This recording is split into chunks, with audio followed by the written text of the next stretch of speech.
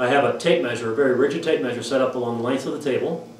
First I'll hit some straight-on shots with no English just to verify that the table is level.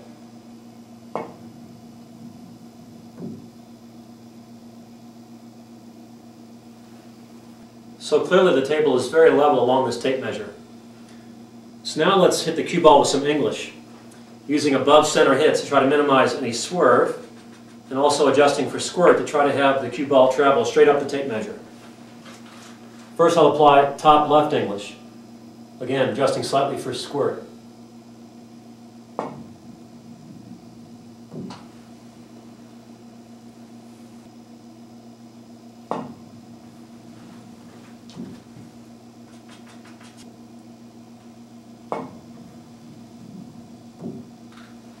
So clearly the ball is still traveling relatively straight and only deflecting with English off the rail.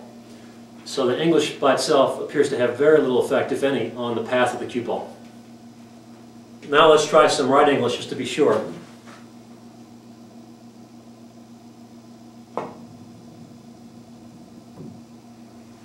Again, the ball travels very straight and deflects off the rail with the right English. Even if I apply an excess amount of English with my hand, so rolling the ball slowly with lots of spin, we still see very little or no curve.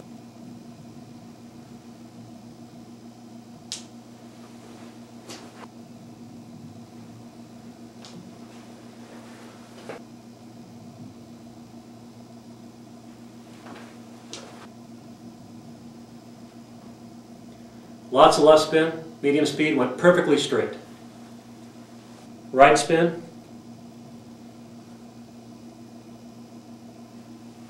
That went fairly straight. Right spin. Again, that went fairly straight.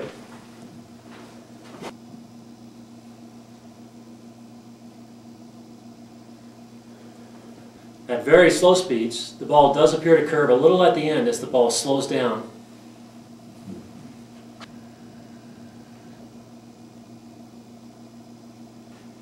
Very slight curve at the end to the left.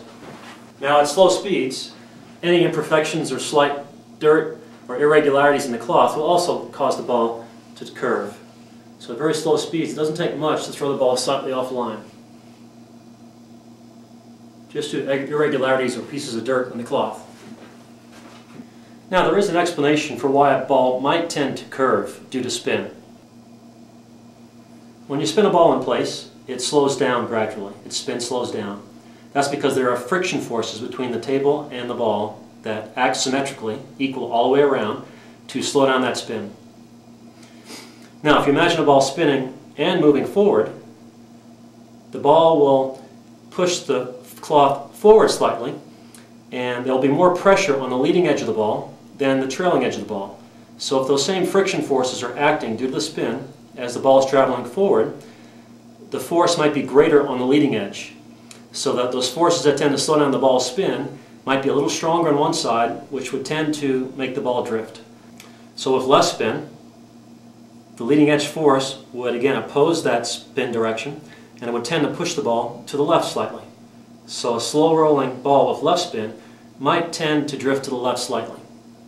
And with right spin, the leading edge force would oppose the spin pointing to the right, and might cause the ball to drift to the right slightly.